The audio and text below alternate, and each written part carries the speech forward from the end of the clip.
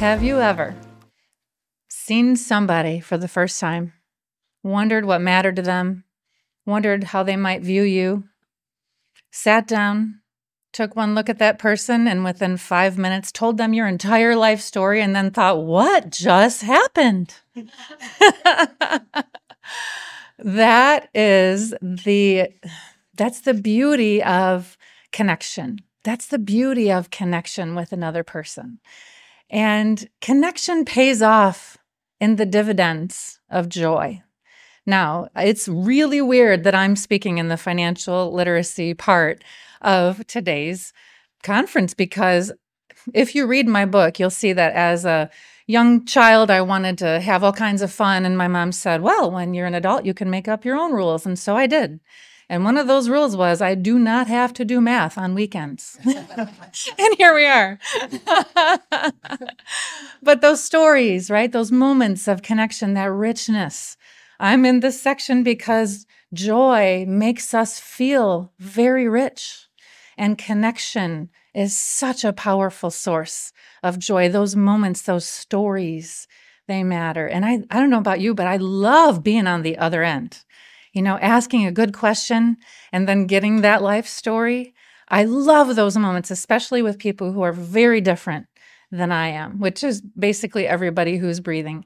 And one day I was heading to speak to a group of women, and I got on the airplane, and I like to get dressed up when I travel because you never know who you're going to meet. And so I put on this beautiful purple dress, and I had a purple water bottle, and I had a purple carry-on, and I'm coming down the middle of the airplane, you know, my favorite color.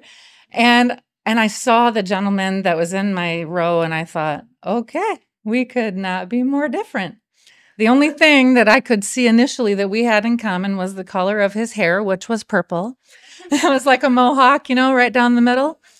And he had piercings on lots of his face and tattoos all over every part of skin I could see. And black clothing, big black combat boots, you know, those real bulky ones. And he had chains hanging off of his belt. And he was different, and I was curious. I wanted that story. And he took one look at me and all my purple and just looked out the window.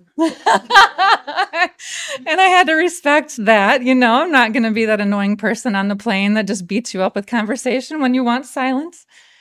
But I thought, well, I'll read my book. And so I was traveling to speak about this book, which I wrote. It's called Messy Joy. And strangely, I read it while I travel. I don't know about other authors, but I like to learn about my audience before I go and then read my book while I'm on the trip from what could be their perspective. I pray for them. I imagine what their lives are like. And I'm just hoping that it's relevant, as we talked about relevance and things that resonate. And so that's what I was doing. I thought, well, if he doesn't want to talk to me, I'll read my book. And then the cookies came down the middle of the airplane. You know, they're passing out the cookies. And I thought, here we go. I'll have a chance to talk to this guy. So I passed his cookies over to him, and I saw the scariest ring I've ever seen in my life. It was a hulk of metal on his ring finger, and it was black and silver, and it was sort of like this gnarly, twisted skeleton. And I thought, well, I had two choices. I could ask about that ring or ask for a parachute. And so I took a chance and I said, wow, that's quite a ring. Could you tell me the story behind that ring? And this guy with all the purple and the chains looked at me like I had two heads. And he gushed his whole life story, and I got his story. And I found out that his name is Joey. And he loves heavy metal music. Do we have any heavy metal fans? Okay, I'm not one, but he loves this band called Iron Maiden. And that ring is in the symbol that is on a bunch of their t-shirts and album covers. And he loves Iron Maiden so much, this guy travels from the States around the world to catch Iron Maiden concerts.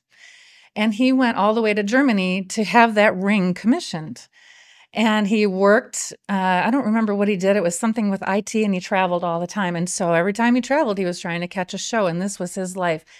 until he became a father. And he decided, okay, that part of life, is in the past. I'm going to be a dad. And so he poured all of his energy into his family, got a job living in the town, didn't travel all the time, gave up the music. And then life changed again. And his wife filed for divorce, took the baby, who was 2 at that time, and moved away. And so this gentleman, Joey, drove to see his son every single weekend, 8 hours each way for 8 years. And so I'm like, oh my gosh, this guy who had his walls up because he has been judged by so many people should be judged as a really wonderful, loving, devoted father. We can quickly assume all kinds of things when we see people. But when we allow connection to take place, we ask a question that opens up the floodgates, we learn how much we have in common. I have a t-shirt, I should have worn it. It says, "Ask me how we are alike." And I've had the best conversations whenever I wear that thing. We need to know how we're alike. We need to connect. And so I'm just amazed. This guy had such a great story. And I thanked him and I said, I'm the child of divorce and my father moved 12 hours away and I love him dearly, but thank you for being the kind of father who would do that for your son. I'm wondering though, how do you stay connected to your son during the week? You must really miss him. And he said, yeah, when he got a little older, we started playing computer games together. We would get online at the exact same time. And we would talk, and we would laugh, and we would play games. And our favorite game is called Dungeons and Dragons. We love Dungeons and Dragons. He said, in fact, we love that game so much. I started to write stories about Dungeons and Dragons, and I would email those to my son. And I would expand on what we had done in our game. And my son loved those stories. And so he would write a little bit and he'd send it back to me, and back and forth this thing goes. And I watched him as he told me that part of the story. And I noticed earlier while I was reading my book, when he didn't want to talk to me, I saw him looking at the book and my face is on the book. I mean, he could tell. And I said, I cannot help but say, as I saw you talking about writing, something changed. Your whole face changed when you talked about those stories. That really does something for you, doesn't it? And he thought about it and he goes, I never really thought about that before. You're right. I said, well, you know what that is? That's joy. I hawk joy for a living. I help people have joy. I know it when I see it. That's joy. You should write all the time. That's good for you. And I said, you know what? People probably would love to read your book. If you put those stories into a book, people who love that game would probably love that book. And you know what he did? He looked at me and he said, people like me don't write books. And we spent the rest of that trip unpacking people like me. What in the heck is that? And by the time we landed, we had a plan where he would write that book in a year's time, and he would move to the city where his son lived.